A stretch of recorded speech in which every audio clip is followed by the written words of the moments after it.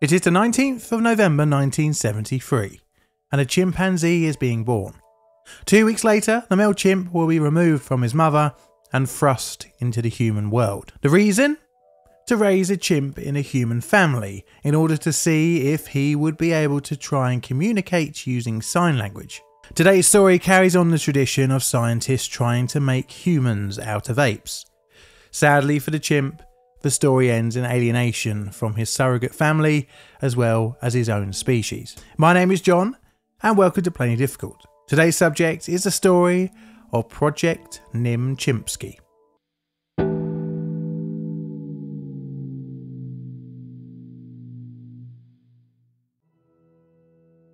Our story may sound familiar, and it kind of is, as we all know about another chimpanzee baby experiment, which was very controversial for the time, which was the Donald And Gua study.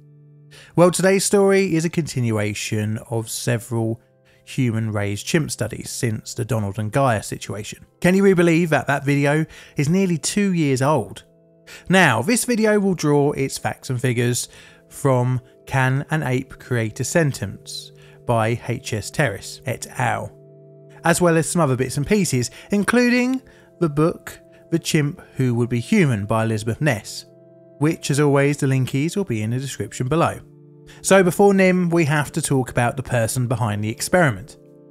This is Herbert S. Terrace, born in Brooklyn on the 29th of November 1936. The future Project Nim organiser would study in the late 1950s at Cornell University, gaining a degree in psychology in 1957 and a master's in experimental psychology in 1958. He would then go on to Harvard University post-graduation, studying under a name that has popped up a few times on this channel, B.F. Skinner, aka the Pigeon Bomb Guy. Skinner was very much deep into behaviouralism, and this would influence Terrace. Needless to say, working under Skinner, Terrace would gain experience in working with animals, although this came in the form of pigeons. This was his paper Discrimination Learning, with and Without Errors of 1963, in which was his doctorate dissertation. Now our story will take a path towards Nim and the chimp experiment, when B.F. Skinner received a savage review of his behaviourist theory, published in 1957. The review, which was published in 1959 by Noam Chomsky, refuted Skinner's theory that language is learned through trial and error, and on the feedback of the parents of a child. Instead, Chomsky posited that the ability to develop language is innate in humans, that has evolved in our brains over our development as a species over millions of years. Well, this rebuttal needed to have its own rebuttal. As such, an experiment was set up to show that through behaviouralism theory, that a chimpanzee can learn to converse with humans. One of the people in the behaviouralist camp that wanted to disprove Chomsky's theory was, of course, the one and only Herbert Terrace. I mean, it had to be him, otherwise that little chat about his career would have been a complete waste of time. Terrace considered that a chimpanzee was his best bet. I mean, they are very closely related to us humans, but the chimp has a drawback. It doesn't have the vocal capabilities as of a human. As such, Terrace looked towards a physical method of communication, and this would be sign language. So Terrace needed a chimpanzee. In order to get one, he put his name down on the waiting list at the Institute of Primate Studies in Norman, Oklahoma. Whilst waiting, he set out and planned his experiment. This was during the mid-1960s. Part of this would involve visiting other primate facilities. One was the Yerkes Lab. A baby.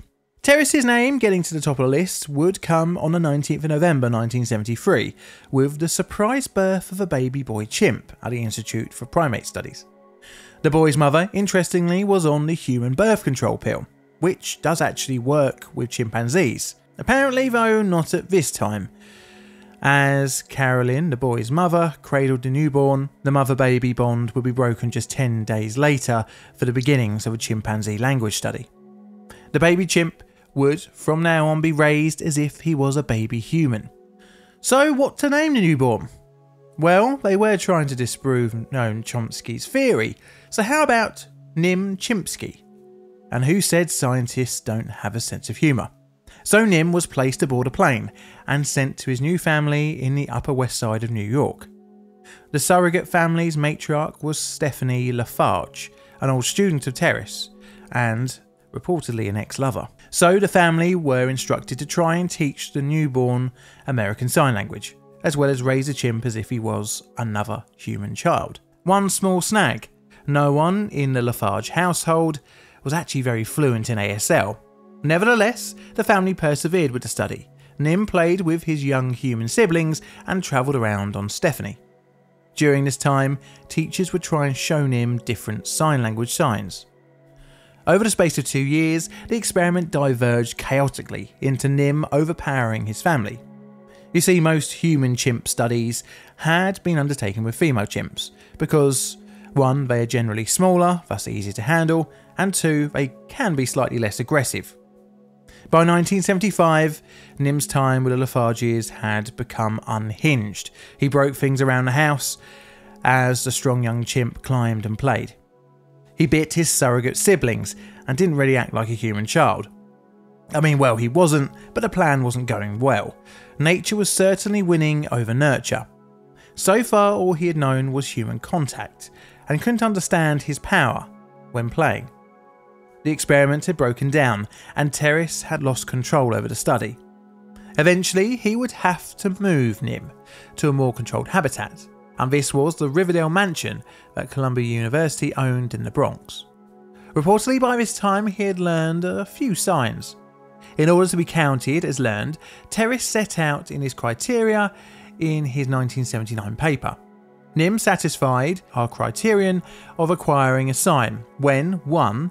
On different occasions, 3 independent observers reported its spontaneous occurrence, and 2. It occurred spontaneously on each of 5 successive days.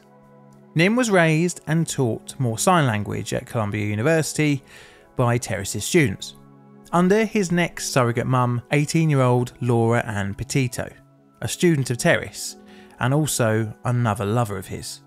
During this period, Nim was closely observed to see if he was able to string a sentence together, but it wasn't working out as planned. His behaviour was increasingly testing and would occasionally attack Petito. You see, reviewing Nim's utterances showed he was kind of randomly signing until he earned a treat. Kind of like brute forcing a password, but in this case it was for food.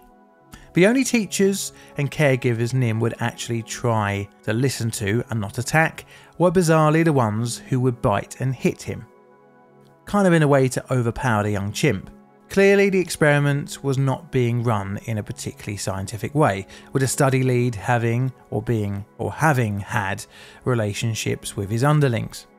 Terrace would disappoint the 20 years junior Laura Ann Petito by refusing to progress their affair. As such, Petito would leave the study, and the car crash would continue. Nim, increasingly frustrated, aggressive, and still getting bigger and stronger, would continue to injure researchers.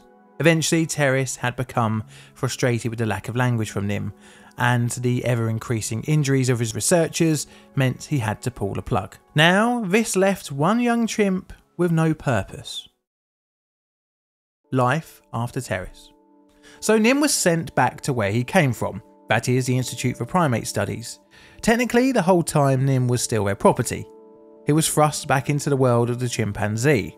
He hadn't seen another one of his kind in the last 4 years. Lacking the required social skills, Nim became isolated and depressed. But we'll quickly pause Nim's story for a moment. What of Terrace's study? Well, during the experiment, a large number of photographs, notes and footage was generated, leaving Terrace a lot to review. He already had an idea that Nim's language was less than what he had hoped, and the evidence showed Terrace that he had an even lesser grasp of ASL. In many cases, it seemed like the teachers were leading Nim, and Nim was just simply copying what they were saying in order to get that lovely treat. By experiment end, Nim was thought to have accumulated 125 signs, but it didn't appear to seem like he was combining signs that much to create new meanings. Some of Terrace's underlings would actually say that Nim only really had close to 25 signs. Terrace would conclude in his 1979 paper in Science magazine. Projects devoted to teaching chimpanzees and gorillas to use language have shown that these apes can learn vocabularies of visual symbols. There is no evidence, however, that apes can combine such symbols in order to create new meanings.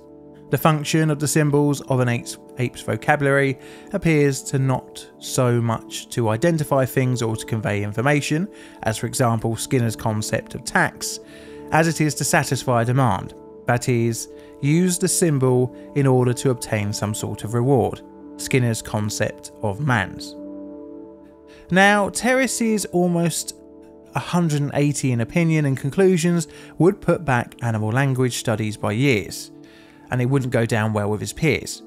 He would solidify his position further in his 2019 book, Why Chimpanzees Can't Learn Language and Only Humans Can. So back to Nim.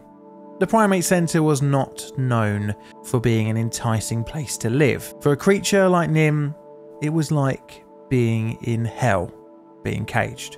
There was only one ray of light for Nim, in one employee at the Institute for Primate Studies, called Bob Ingersoll. So Ingersoll would meet Nim on the chimp's first day returning to the centre, and interestingly, soon after he noticed Nim's sign. One sign was "Stone Smoke Time," as said by Ingersoll himself. The chimp during his time in New York had actually been introduced to weed. The two would create a bond, including Ingersoll sharing joints with Nim, but he would have to move again. You see, the centre by the late 1970s was having financial difficulties, and the owner, Dr. William Lemon, decided to sell off some of his chimpanzees. Nim was sold to the Laboratory for Experimental Medicine and Surgery in Primates, which has the best abbreviation, LEMSIB, managed by New York University. Thankfully, Nim was relocated away from the laboratory to a ranch in Texas with the help from Ingersoll. However, like most things in his life, this was a bittersweet turn of events. Yes, he was spared from the laboratory, but the ranch in Texas had no real knowledge on chimps, and for a social animal, it was torture without any companions. In a few occasions, he would escape his enclosure, with one time resulting in Nim killing a dog. During his time there, he would attack other people. A companion was sourced, but sadly she would die fairly early into her time at the ranch, and again, Nim would be sent into a depression. Another couple of companions were relocated to live with Nim. This lasted for around 5 years, until on the 10th of March 2000, Nim died from a heart attack. He was 26 years old. Nim's life was a sad one, and unfortunately for the scientific world, a negative one on animal language studies. It wasn't Nim's fault, it was a short-sightedness of the study he was in. So Terrace is still alive and would go on to earn several awards for his various studies and papers. Now, this week's video won't really fit into my bingo card or disaster scale. Instead, I'll use this cruel bar graph. This is a Plain Difficult production. All videos on the channel are Creative Commons Attribution Share Alike licensed. Plain Difficult videos are produced by me, John, in a currently wet and windy corner of southern London, UK. I have Instagram and a second YouTube channel, as well as Twitter, or X, whatever you want to call it, so check them out for other odds and sods and bits and pieces I'm up to. And I'd like to have a very nice warm thank you to my YouTube and Patreon members who financially support this channel and help me pay for the research papers I have to download for videos like this. And all that's left to say is thank you for watching, and Mr. Music, play us out please.